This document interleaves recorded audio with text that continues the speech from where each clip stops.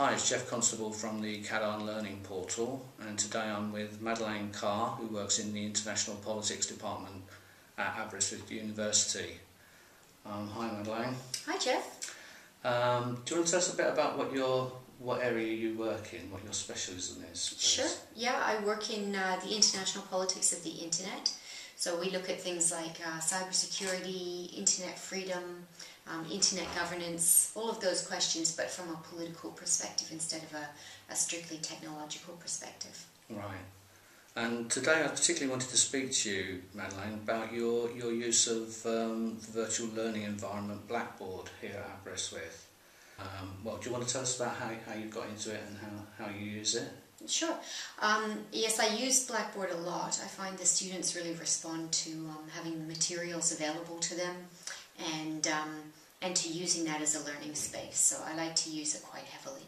I put all of the content up on Blackboard, and I arrange it week by week so that they can just click a link, it takes them to that week, and then they have all their information for the seminars, they have all their readings, I always post a recording of my lecture, my PowerPoint slides, everything, so that if they miss a lecture or if they want to revise later on, they can get all that information from the Blackboard site.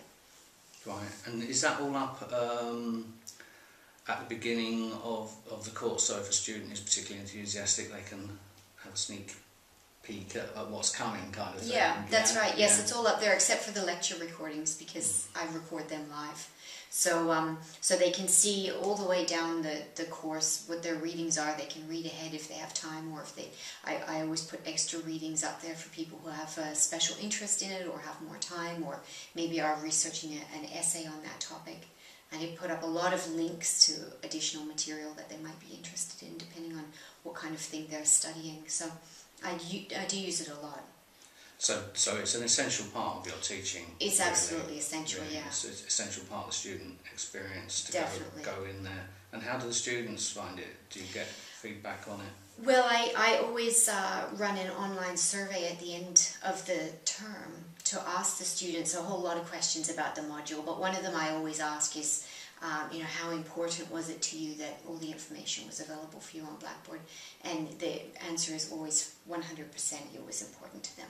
No one has ever said it wasn't very important. They all say it was very important to them, and it enhanced their learning and it made the module more, more engaging for them. And do they like the ability to review your lectures through the Panopto recordings as well? They do. They often comment on that. They like, some people in fact, don't really get as much out of a lecture when they're sitting there live. Some people find it hard to concentrate, or the lecture's at the end of the day, or they've, they have a particularly heavy day that day, and they find that they can be sitting in a live lecture and, maybe drift off. It's hard to concentrate on something like that for an hour. But when they can watch it at home, they can pause it, they can take notes, they can watch it again if there was something they missed, if they got distracted halfway through, or if they didn't understand it, there was something in there they didn't quite get, they can go back and watch it again, look at the slides again, and obviously use it for revision. So I think they find it very helpful. Mm-hmm. And does the virtual learning environment offer any means for discussion amongst the students regarding your lectures and so on, and the course? Yes, it does. I always run some online seminars. So we have 2 lectures a week, 2 one-hour lectures, and we would normally have a 1-hour small group seminar as well. And I alternate these. One week we have a face-to-face seminar, and the next week we have an online seminar. And what we do during the online seminars is we use the discussion board facility on Blackboard. And the students have to post a short summary, 500-word summary of the readings. And in these posts, I particularly look for their critical analysis. So critical analysis is something that's absolutely essential to doing well at university, but it's very hard to teach and it's very hard to learn because it's a kind of abstract concept. And so what we do in these short 500-word posts is I ask them not just to describe what was in the readings, but to provide some analysis of that in a short written piece. then they each have to comment on 2 to 3 other students' posts. And so this brings out a discussion between the students about how they saw the readings that week and how they interpreted the material. Sounds great. And what is your motivation then to do it partly face to face and partly online? Well, I don't like to get rid of the face-to-face altogether, because I like the contact with the students, and I think a lot of students really like that, being in a small group together with the lecturer, with a small group of students, and talking these things through. But the advantages of doing it online, well, there are multiple advantages. For one, people who are quiet or who don't like to speak up, or for whom maybe English is not their first language, get that time and space to think about what they would like to say about that material and to write it down and to maybe work on it a little bit before they post it. And they also get time to consider other people's points of view, really think about them and respond to them. And I think that that's good for students who don't, you always have some students who are happy to speak up in class, but there's always some who really don't. And I also like it because I get to hear from every single student in the week.